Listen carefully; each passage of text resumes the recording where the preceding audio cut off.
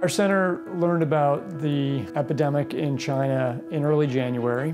A coronavirus like this was going to spread around the world, and it would include the United States.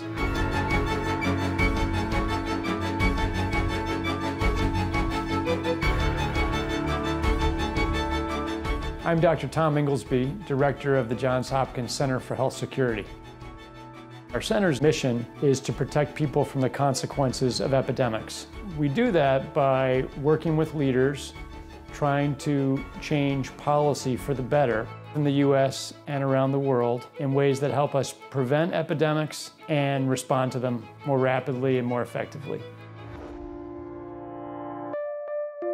In early March, with Anita Cicero, I wrote an editorial in the New York Times which was aimed at really galvanizing public attention about the coming pandemic.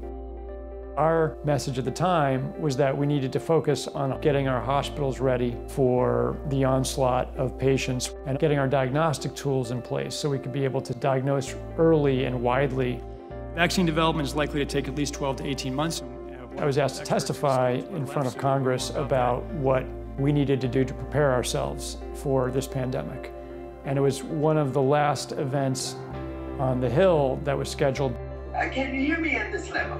Today I testified in front of the House Select Committee on COVID-19. To minimize the risk of COVID spread accelerating in a state during reopening, 4 conditions should be in place. It was done virtually online because the House is not in session. And the purpose was to focus on a safe reopening of the economy and to look at the overall strategy of the country around COVID-19 response. Joining us once again from Baltimore, Dr. Tom Inglesby. I think my job with the press is to update the public with the facts that are known. I think you need to get down to the state level to really understand what's going on around the country and to provide my own interpretation of what's happening in a very straightforward way. Doctor, thank you so much for joining us. And to help people think about their own roles and what they can do in their own communities in responding to COVID-19.